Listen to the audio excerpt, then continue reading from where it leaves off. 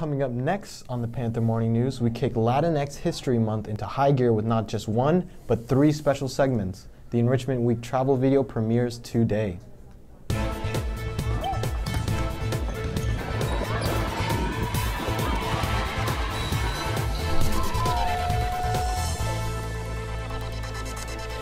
Good morning, St. Mary's. I'm Jacob. And I'm Tommy. We start today's show by welcoming the 8th graders from the school, the Madeline, just up the street from here in North Berkeley. We hope you enjoy your day and that all your questions get answered. And in other student life news, we hope you enjoyed learning more about the travel opportunities for this year's E-Week. The student and parent guardian meeting will be held on Zoom Monday, September 19th, beginning at 6 p.m. for all those interested in traveling this year. Here's a short video showing this year's planned trips.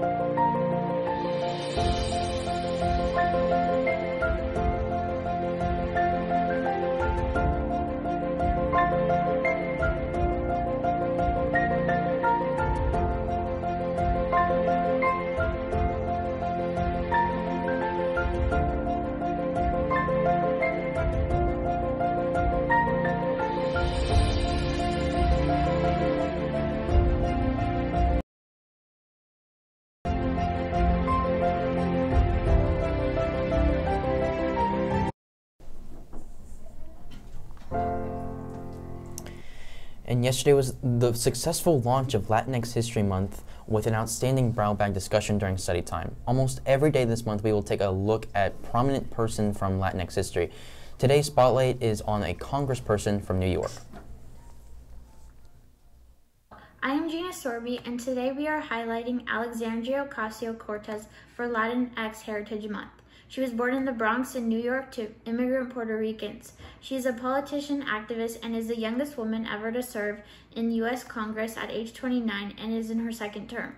While in college, she was an intern for U.S. Senator Ted Kennedy's office, where she was the only Spanish speaker and was speaking firsthand with families whose loved one was taken by ICE.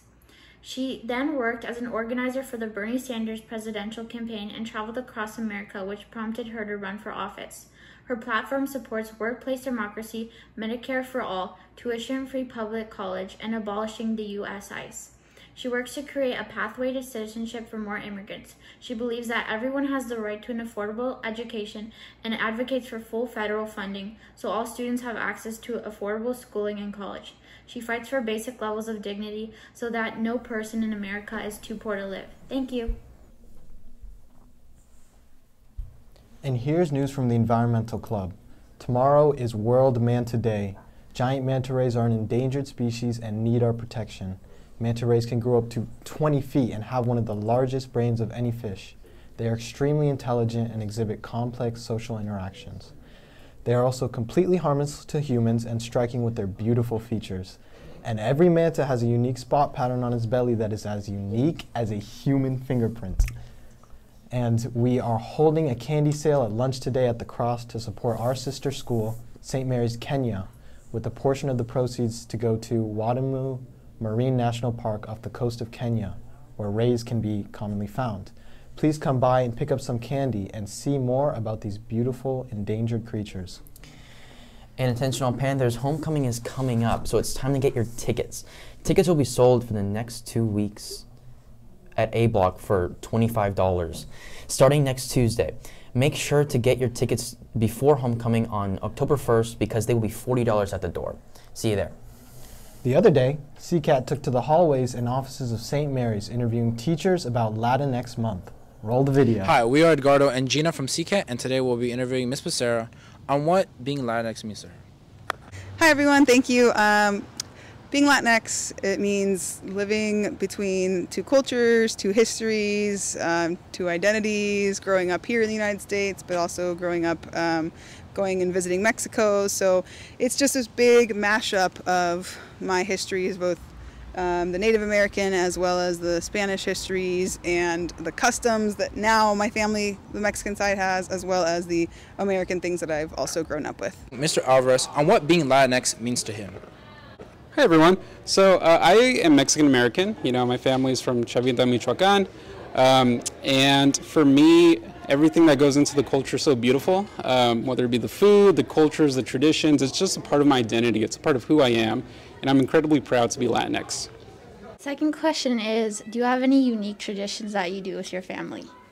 During Christmas time, we make special foods and gather to sing special Venezuelan Christmas songs, some of which have been played over our St. Mary's morning announcements. And then for New Year's, we have a lot of really special traditions, some of which I've gotten to celebrate with students in my Spanish classes here. We run around with suitcases to dream of travel and adventure. We eat grapes together, one for every month of the year, to hope for prosperity. And we also wear yellow underpants for passion. And in counseling news, attention all students. The counselors are excited to present the new Learning Lab, which is a drop-in tutoring center in the Shade during A Block. The Learning Lab will be open Monday through Friday at A Block, and tutors will be available to help with math of all levels, biology, conceptual physics, chemistry, Spanish all levels, and English. Come on by for help in any of these subject areas. And now here's Tori with your Panther Athletics. Hey Panthers, the St. Mary's golf team concluded their successful opening week yesterday in the home opener as sophomore Olivia Crawford shoots a 39 to help push our Panthers to a record of 3-0 in defeating El Cerrito 135 to 157. Way to go, golfers. Congratulations to the ladies Panthers tennis team, which defeated Hercules yesterday by a score of 7-0, running their league record to 2-1. The entire team played well, but special recognition goes out to freshman Kaylee Cotter for her singles debut, winning 6-4, 6-2.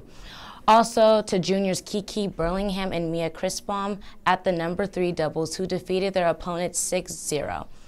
The match of the day was won by Helen Pollack, who fell behind 4-0 in the third set, but won 6 games in a row to complete the 6-4 win.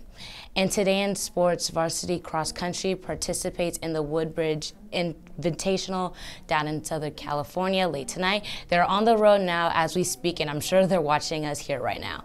And then tonight's Red Out here at St. Mary's as the girls volleyball teams host Hercules. Frost off at 4, JV 5:30, and our own varsity squad at 7 p.m. Remember to come out and support the Panthers and wear your red. That's it for sports, and now back to Jacob and Tommy.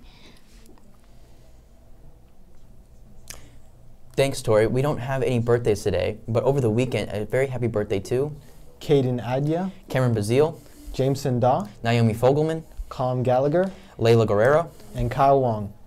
Happy birthday to ya. Happy birthday to ya. Happy birthday to you. And before we leave today, there's 2 additional announcements. Remember, Panthers, there is no school on Monday. That day is set aside for work on the E3 accreditation process to analyze data that the school has collected over the past year. And then, to end off our show on a positive note, is the return of a special segment, a throwback from a couple years ago. Let's head over to Studio B with the details. I'm Rainey from Inclusive Community, and this is Yay for the Day, a segment meant to bring good news to you weekly. A Los Angeles-based nonprofit is helping reroute perishing produce to communities in need of more fresh fruits and veggies all over the country. Since 2009, Food Forward has rerouted 250 million pounds of food from landfills and delivered over 1 billion servings of fresh produce to food insecure communities. Based in Southern California, Food Forward has mastered the logistical challenge of rerouting produce destined for landfills to communities that need it. And now back to Jacob and Tommy.